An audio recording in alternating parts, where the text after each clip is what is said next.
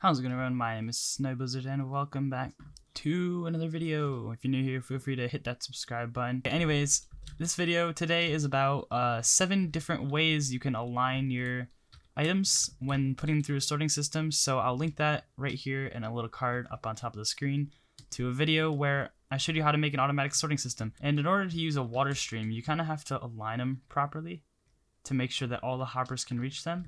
If you just did that with a normal block, say if we threw an iron block in here, it wouldn't get picked up because it'd be lined up on the edge and it wouldn't go over any of the hoppers. As you can see, it made it all the way to the end. So we're going to be talking about a bunch of different ways and a bunch of different substitutes and things you can use in order to actually align your items properly so that the hoppers have a chance to pick them up.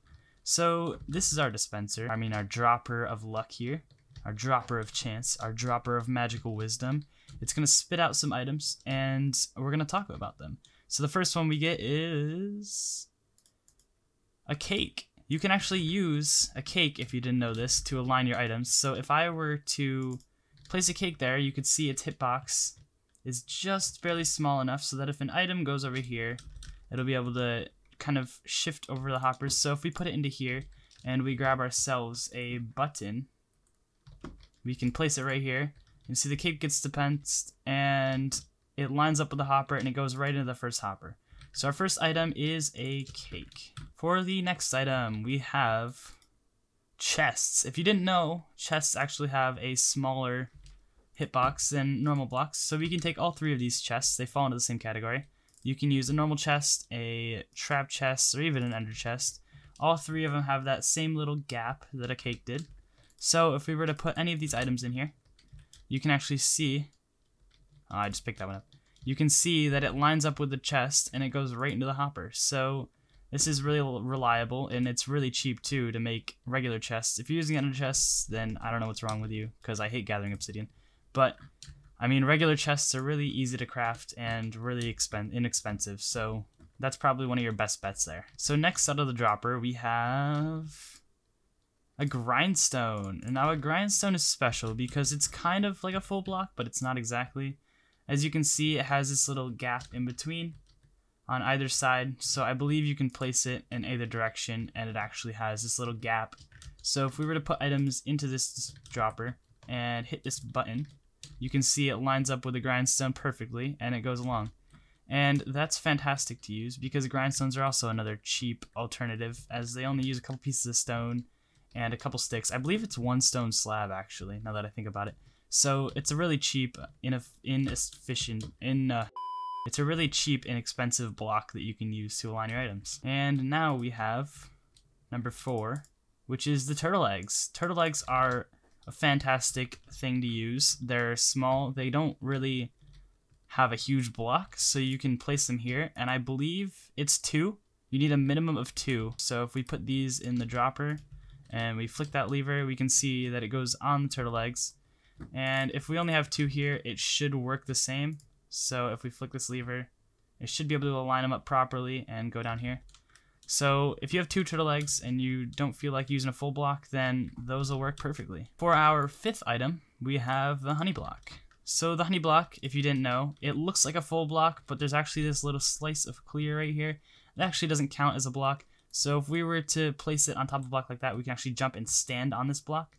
So we can actually kind of get onto this block right here as if it were a ledge. And if you stand up here and press F3, you can see you're less than 1/10 of a block below this. So if we were to put honey block here, technically items can go into this block a little bit, allowing them to intersect with the hopper and get picked up. As you can see by hitting this button, if we have the honey block go here, it'll actually get picked up by the second hopper by spitting it out and having it align up with the honey block here. Just because of that small little gap, it allows it to kind of align with the water stream and the hopper. And now for our 6th block to align things with, we have the anvil. The anvil is more of an expensive block. It's more of a flex, okay. It does cost quite a bit of money, or quite a bit of resources, I should say.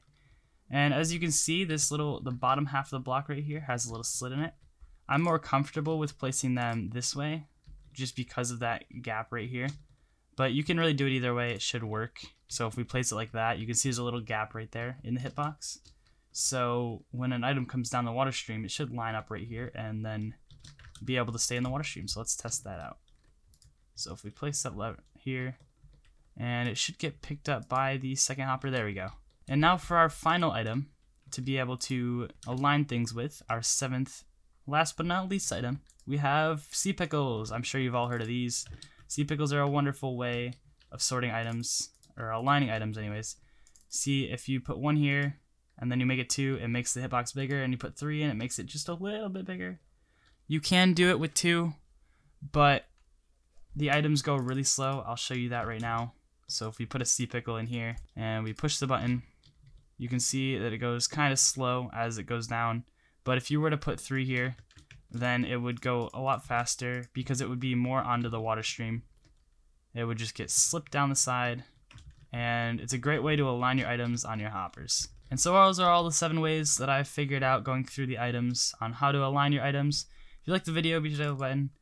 If it really helped you out, then leave a comment. Let me know what you used it for, and if you used it for like a storage or an auto sorting system or all those kinds of things, how creative you got. Let me know if you found any other blocks you can align your items with too, because those are always really useful and really helpful to other people who check out this video as well. Thank you guys again so much for watching. If you're new here, feel free to subscribe, and as always, I'll see you in the next video. Peace out.